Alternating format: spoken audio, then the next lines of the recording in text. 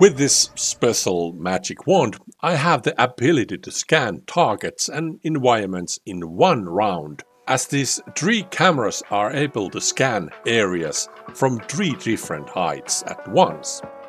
But what kind of a result can this scanning stick achieve? And is it even possible to produce 3D Gaussian splatting model with 3 different cameras? Let me show you.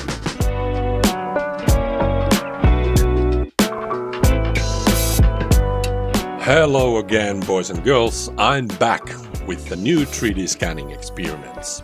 And this time I wanted to try out in practice what kind of a Gaussian splatting model I could train from footage that was shot simultaneously with 3 different angles.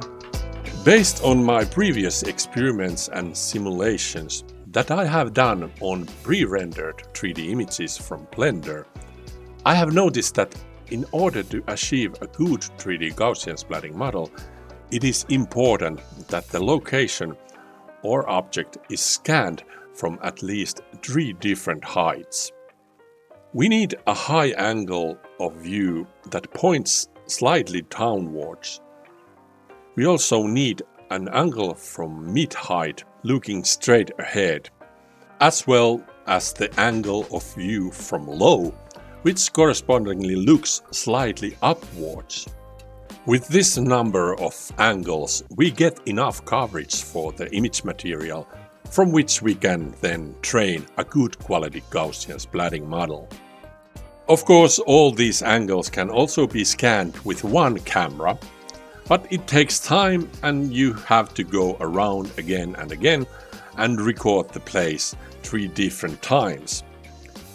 So I was interested in building a solution where the target could be scanned efficiently at once in one round by using 3 different cameras. As a base of this rig, I used 2 selfie sticks that I tightened together with a small screw like this.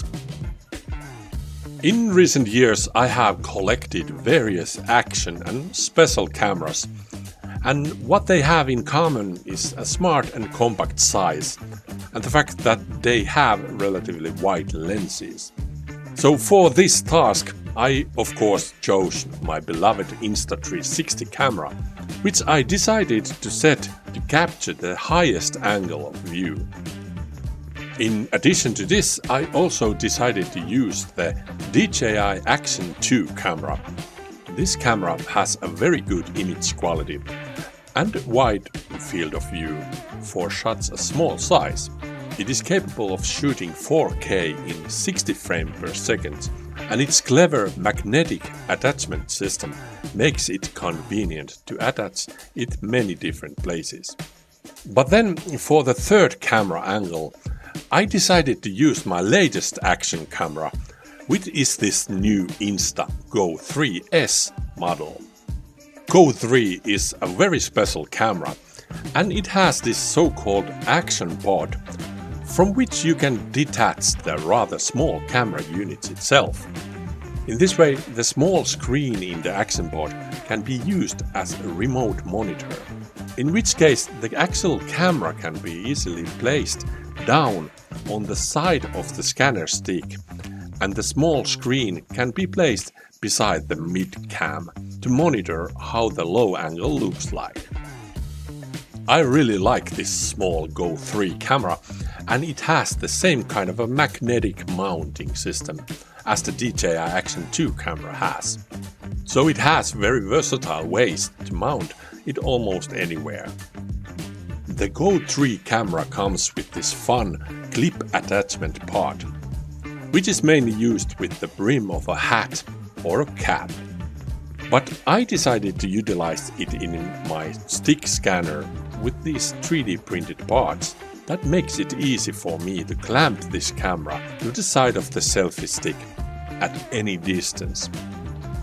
We also need various clamping jaws and few ball head arms, with which the medium height camera and the Go 3 action pod monitor can be easily attached to the center of the selfie sticks.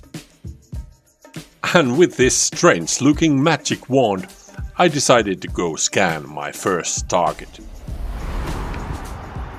I chose this old airplane because it was just the right size and big enough for this type of scanning job. Of course, the handles of the selfie sticks had to be pulled out as far as they would go in order to create enough distance between the angles. The top 360 camera had to be launched to record video first, and after that I set the rest of the cameras to record. And while this setup was running, I walked around the plane quite calmly. During the round I mainly focused on following the aiming of the middle and lower camera angles from the small monitors. And I didn't have to worry about the 360 camera because from up high it can see all around and I can easily align the directions afterwards. Making one round only took about a minute and a half, and during that time I was able to efficiently record scanning material from 3 camera angles in one go. I would say that is quite fast and convenient. After scanning, the material must of course be transferred to the computer, which can be a bit tedious when using 3 different camera systems. Mostly these cameras have the possibility to store the recordings on the SD card. But the Go 3 camera has an internal memory and it must be in place in the action part, which is then connected to the computer with a USB-C cable. At the beginning of the scan I made a setting that all these cameras record video with a 4:3 aspect ratio. DJI Action 2 material does not need much post-processing. It is usable as it is. But Go 3 and 360-degree material must still be processed through the Insta360 Studio program. When shooting in free frame mode, the Go 3 records a very wide image, but it is basically distorted at the edges. The Insta360 Studio has a Mega View option that can be used to correct image distortions. For the 360-degree image, I also make settings where I correct lens distortions and set the keyframes where the airplane stays in the middle of the view. Then I rendered these videos out as an MP4 video file using 1440 by 1080 resolution. That is enough to calculate the Gaussian models. And in this way I now have video clips that are ready for the actual Gaussian splatting training. And once again I used the Postshot program to compute the Gaussian splatting model locally. But for the sake of comparison, I decided also upload the same material to the Luma AI service to see if it's able to produce model from the material shot with different cameras. The current version of Postshot introduces a new processing method called MCMC, which should increase the fidelity of outputs across the board. MCMC comes from the name Markov chain and Monte Carlo, which are old mathematical methods based on random sampling and which can now be used creatively in the optimization of Gaussian models. This is a very interesting new topic and I might make a separate video about it later. But in the practice it gives us now a new setting value in the Postshot, which allows us to specify with the maximum values how many splats will be calculated in the end.